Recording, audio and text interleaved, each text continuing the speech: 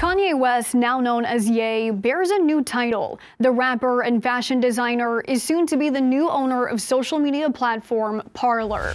Parler is deemed as a place of free speech, and its base is largely conservative. The business deal comes after Ye was locked out of his Twitter and Instagram account earlier this month for comments flagged as anti-Semitic.